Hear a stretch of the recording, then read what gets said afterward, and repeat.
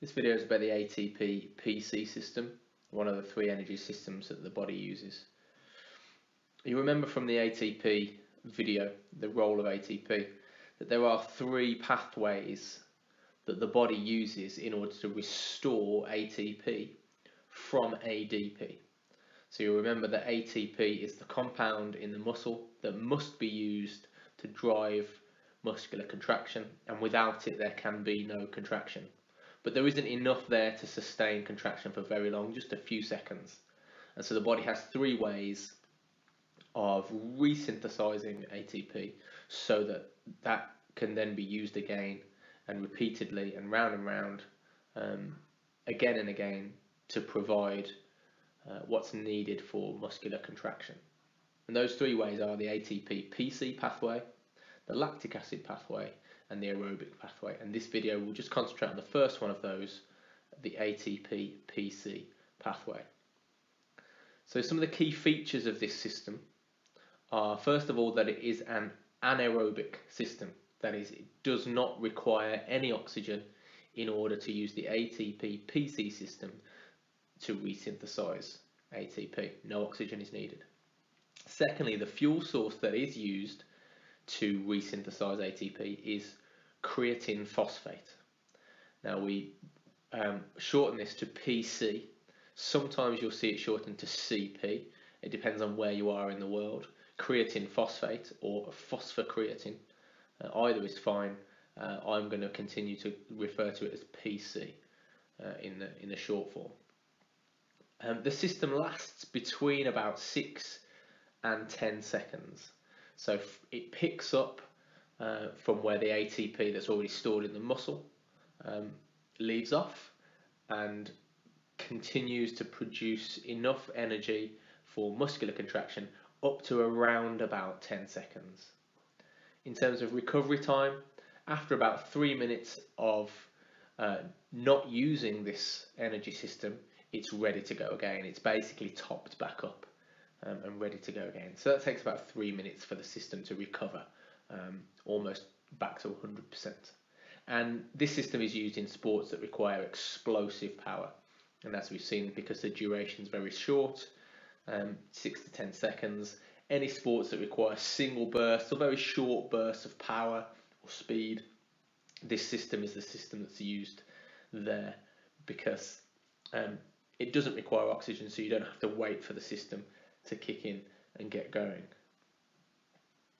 So in terms of how it works as a whole, the first thing to note is, and we'll take it from this point for all the three systems as we explain them in the next few videos, from the point at which ATP requires resynthesizing. If you need to backtrack, go back to the role of ATP video to backtrack to this point, but we'll pick up from this point where ATP now requires resynthesizing. It's been broken down, the energy is being provided for movement, for muscular contraction, and now we're left with ADP and some phosphates that need to be resynthesized or be put back onto the ADP to resynthesize ATP. The substance we use, the substrate that's used, is creatine phosphate, or PC. And here's a little diagram, very simplified, just to show what creatine phosphate sort of looks like. And again, we've got this black line which represents an energy bond. And creatine phosphate is there, present in the muscle cell, ready to be broken down. Creatine phosphate is broken down, and the energy that is released, very straightforwardly, is used to resynthesize ATP. So the energy that is released when the creatine phosphate breaks apart, that energy is then used to take a phosphate and reattach it to the ADP molecule to resynthesize ATP. And for every one phosphocreatine, every one PC molecule, every one creatine phosphate molecule, we can provide enough energy to resynthesize or to produce one new ATP molecule. So it's a 1-for-1 ratio.